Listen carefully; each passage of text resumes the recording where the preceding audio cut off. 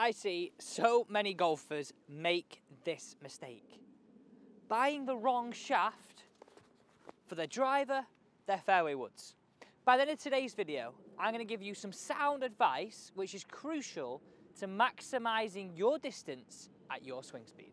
So the reason for this video is I had a lot of clients, and this time of year it's silly season, isn't it? It's the time all brand new drivers come out and we may be thinking about buying a second-hand one from last year. And one of my clients bought one. Bought the wrong shaft and wondered why their distance reduced massively. So, here's some advice. I've got some criteria written down here. If your swing speed is under 75 miles an hour, right, you should be looking around that ladies to senior flex driver shaft, okay? If your swing speed is between 75 and 95 miles an hour, we're in that more regular area. Now that's where I think majority of people will lie. Only if you are 95 to 110 should you be looking at a stiff shaft. This is really, really important. And then if you are super fast, 110 plus, looking at extra stiff. Now, I want to get into this and explain why John was losing it low and right because his shaft was too stiff.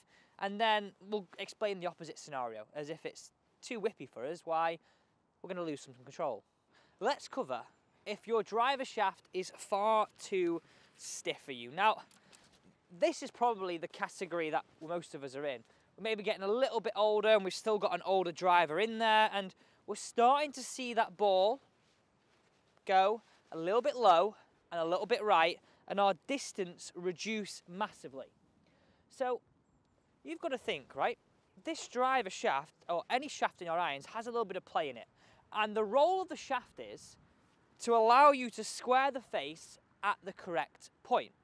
Now, if the shaft is far too stiff, for a right-handed golfer, you are more likely to hit this ball away and lose it off to the right and it go very, very low, because you're not producing enough speed to, one, square the face, but two, create the speed to bring it in at impact. So if you come to down the line perspective here, I would see golfers, if we were sort of 95 and below, using a stiff to extra stiff shaft, which could have been good one day, or actually you've bought new now and you're just not getting on with it, hit shots that go a little bit low, a little bit off to the right, significantly reducing distance. So let's take it now to the opposite extreme. So the best way for me to actually, I'm going to take my brand new glove off actually, I don't want to get loads of mud on it. The best way to explain this, and this is what I had to John, because I use this all the time when we're coaching this club. Look how bendy this is, right?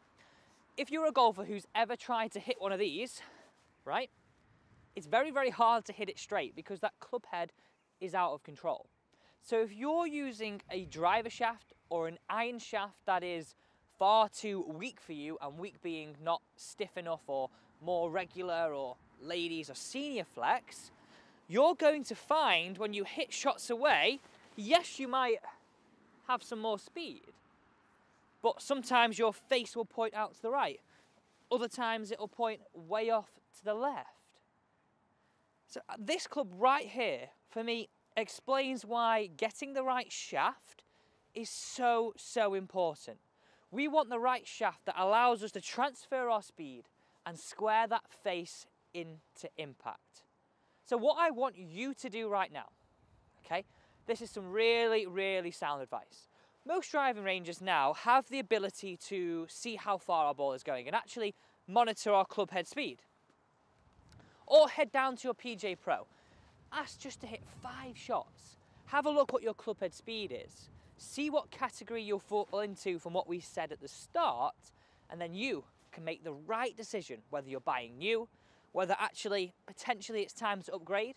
And that doesn't mean brand new, you could go second-hand market, but making the right decision, choosing the right shaft is the best way to maximize your consistency and your distance. Just before you go, I have made this mistake, and it's probably one of the worst mistakes that I made when getting a fitting.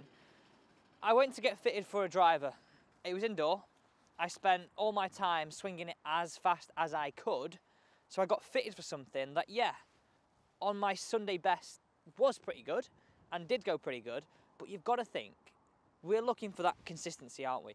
You've got to hit shots as if you were swinging out on the golf course, so smoothing it away. Your fairway finder swing, not your Sunday best swing, because if we're honest, how often does that happen? Well, we probably get 1 round in 10 where that is the case. So those 9 other rounds, what I found was this driver, not this one right here, but when I did get fitted, just didn't perform and actually made me drive it a lot worse. So please, please, please, make sure if you're going for a fitting or you're doing that sort of measure over 5-10 shots on your clubhead speed, it's like a smooth but powerful version of your golf swing, not your Sunday best Bryson mode, okay? Some vital advice there. Don't fall into the same trap I did. So thanks so much for watching. I look forward to joining you tomorrow at the same time.